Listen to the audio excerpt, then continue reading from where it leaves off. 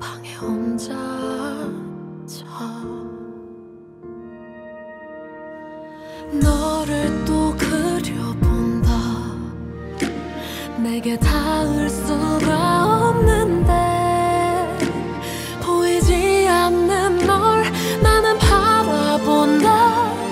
지울 수가 없는 너. 그게 나라면 어땠을까?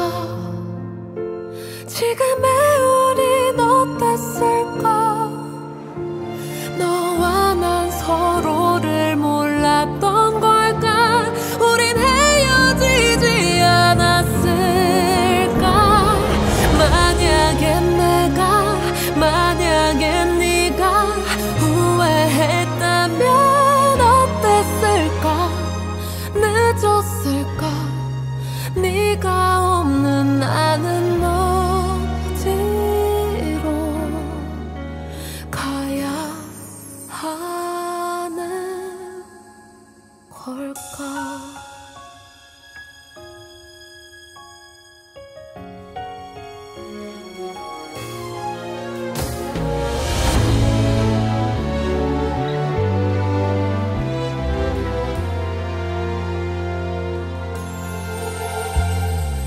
너를 또 그려본다. 내게 닿을 수